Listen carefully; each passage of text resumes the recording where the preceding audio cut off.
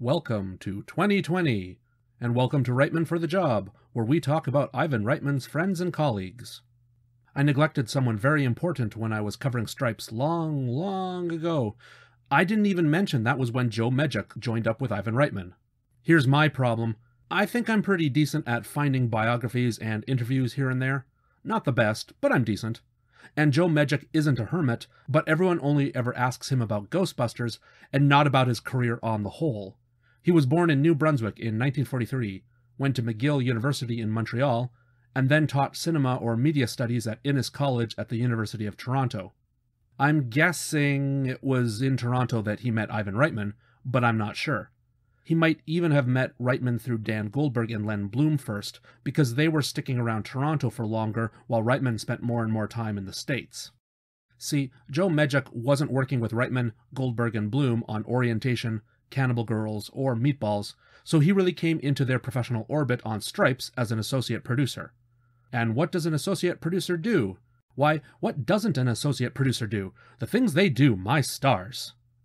Point being, producers sometimes are just titles, but that's definitely not Joe Medjuck. He really is someone who helps get things done. That's really who he is. Someone like Goldberg and Bloom, who is in Ivan Reitman's corner, helping him make things happen. They've been working together ever since, and the Reitmans and Medjucks both live in Montecito, California. That's how close a friendship and professional relationship they have. They're both Canadians who like each other so much that they became neighbors in California. To give you an extra idea, and this is something you know I'll definitely care about, Joe Medjuck and Michael C. Gross, who I'm going to talk about in a minute, Joe Medjuck and Michael C. Gross were the two people Ivan Reitman chose as point men to oversee the Real Ghostbusters cartoon series. Ivan didn't have the time or interest to develop a kid's cartoon, but he did care enough and he knew he could trust Medjuck and Gross to look after it. And the Beethoven cartoon. Can't leave out the Beethoven cartoon. Here's a story about Joe Medjuck. You're probably familiar with what happened in the middle of the Real Ghostbusters. ABC called in a children's consultant group called Q5.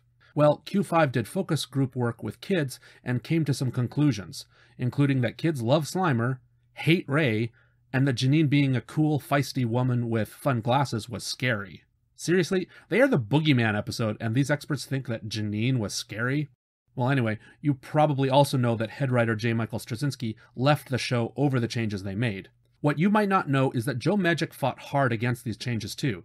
In a 2014 interview with BeyondTheMarquee.com, Medjuck said he got into a big dispute with ABC executives and Q5.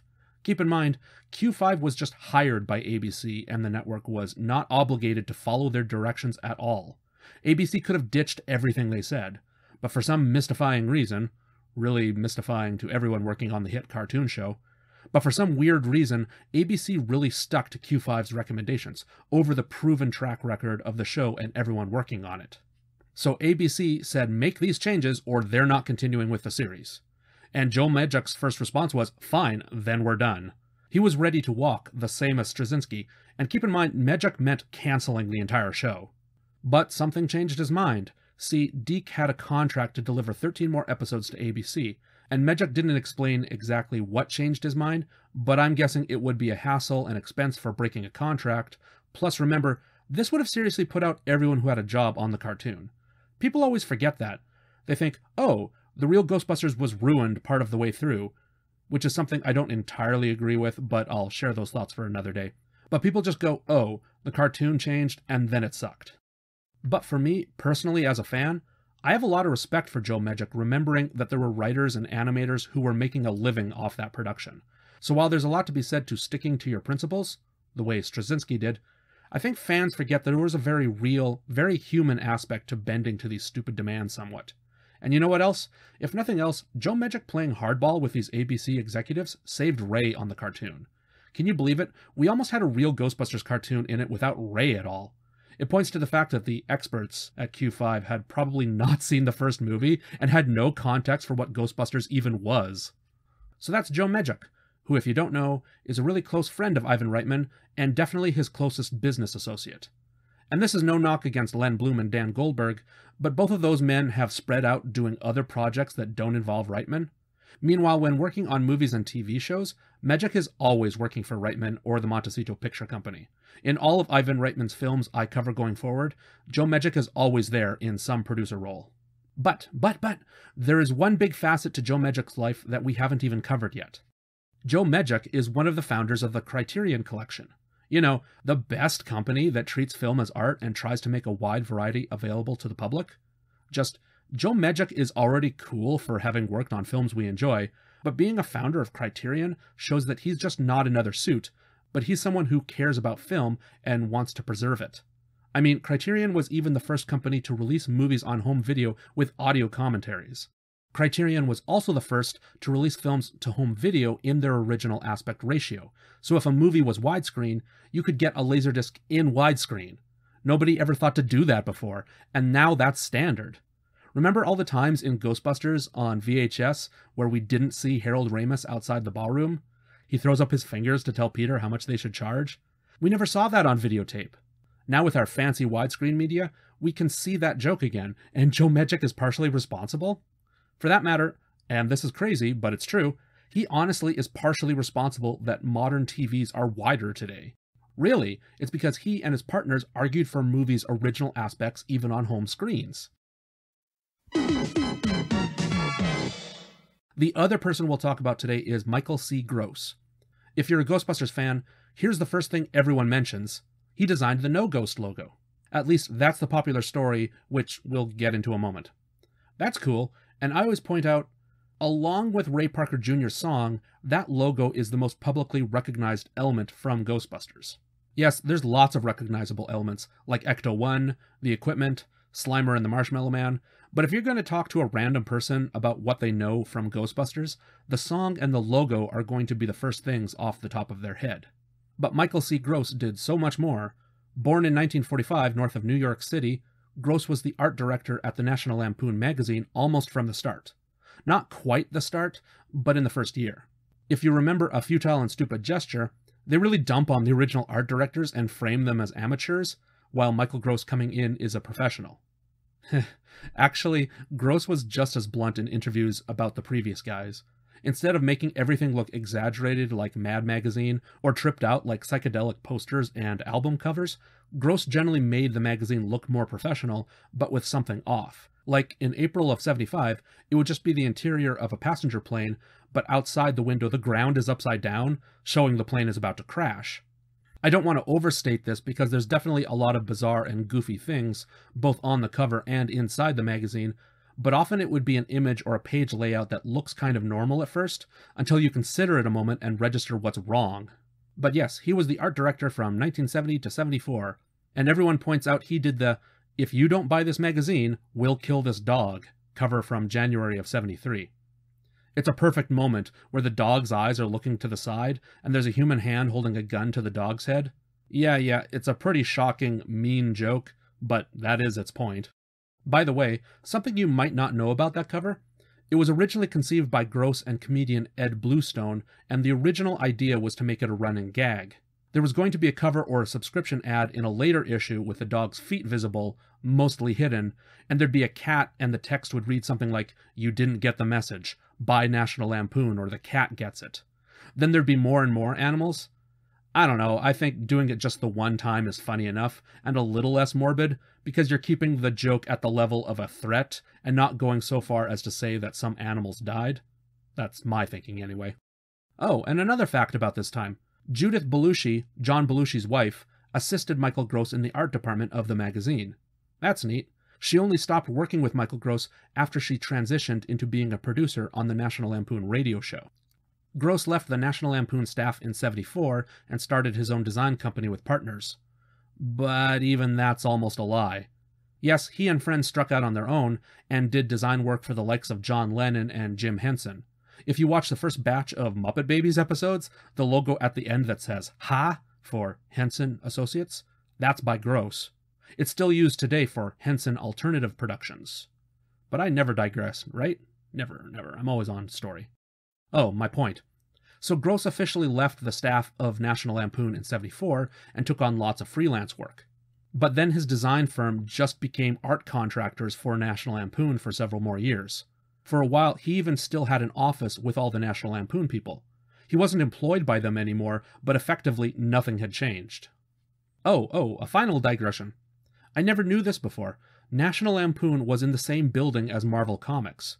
Michael Gross would sometimes go up to the Marvel offices and ask Stan Lee if he could steal an artist for a project. Stan Lee and Michael Gross weren't close, they didn't regularly socialize or anything, but they were friends, and even both ended up in Hollywood years later and would meet by accident and catch up. Speaking of Hollywood, here's how Gross got into the motion picture business. National Lampoon was published by Matty Simmons. If you remember, Simmons also co-produced Animal House with Ivan Reitman. Well, Matty Simmons had a business partner, Leonard Mogul. Leonard Mogul was publishing the American version of the Heavy Metal magazine. I'll be covering that story in more detail in Heavy Metal Zone episode. But yes, if you never realized the connection how Ivan Reitman ended up producing the heavy metal film, it's because Reitman co-produced Animal House, and now Leonard Mogul was hoping to repeat the same success of Animal House with a heavy metal movie. Again, I'll lay that out even more clearly soon. But Len Mogul has the Heavy Metal magazine and wants it to be a movie. He talks about it around the office. Michael Gross, the artist and designer, is there and tells Mogul, oh, he knows a lot about animation. I love it. In an interview Gross gave to the Comics Journal in 2015, he says that he was just straight up lying. He believed he could figure it all out, and hey, he mostly did. So Mogul had Gross on as an associate producer, which doesn't really explain what Gross actually did.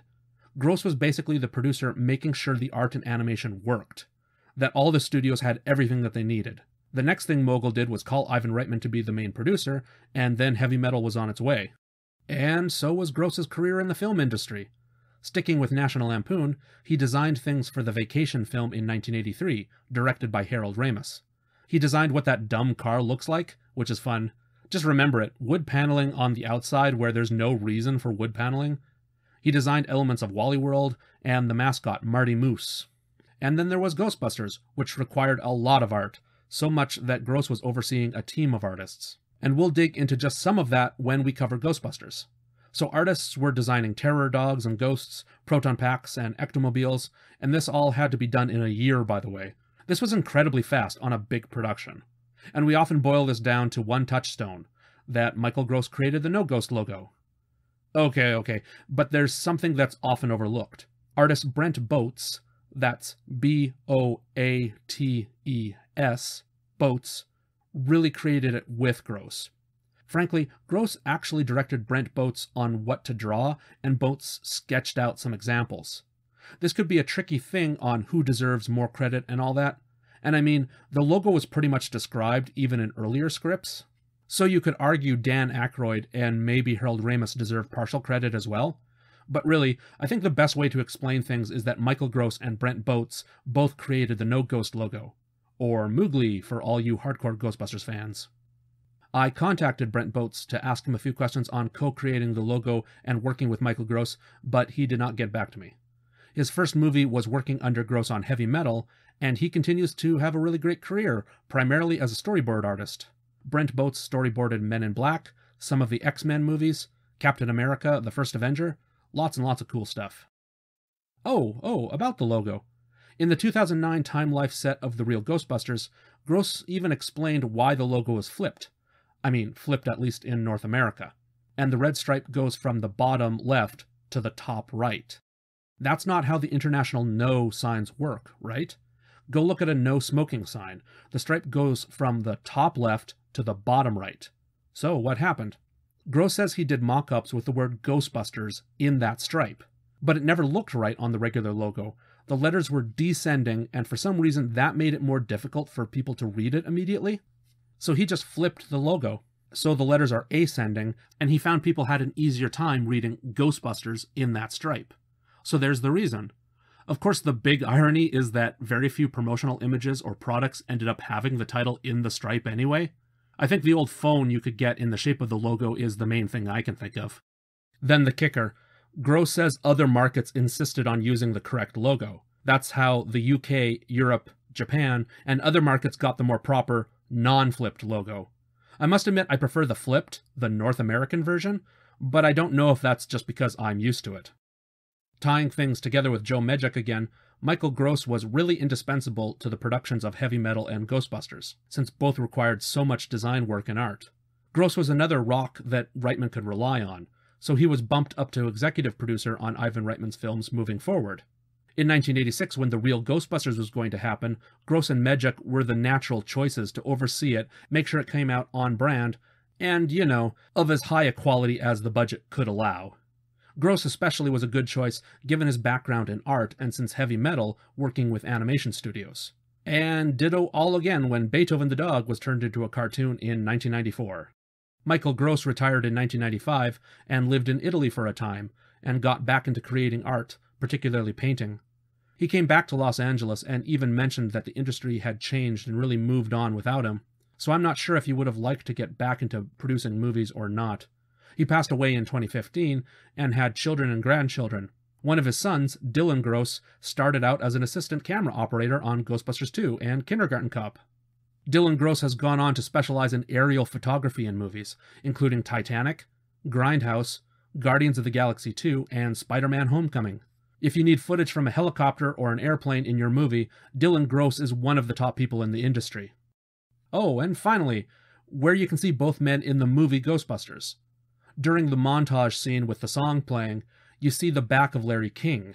In comes Time magazine, and in the very top right corner, you can see Michael Gross poking his head out. That's neat. Joe Medjuck has 2 cameos. One is right near the start of the movie, even before the title. When we first see the main floor of the New York Public Library, Medjuck walks by in the foreground. He's wearing glasses and has a beard. You see him again during the montage after the Omni magazine goes by. Egon exits a building with a ghost trap, and Medjuck is walking by and looks at him. Hey, impress your friends. Point out these cameos the next time you watch Ghostbusters with people. They'll be very impressed and not at all annoyed with you for talking during the movie.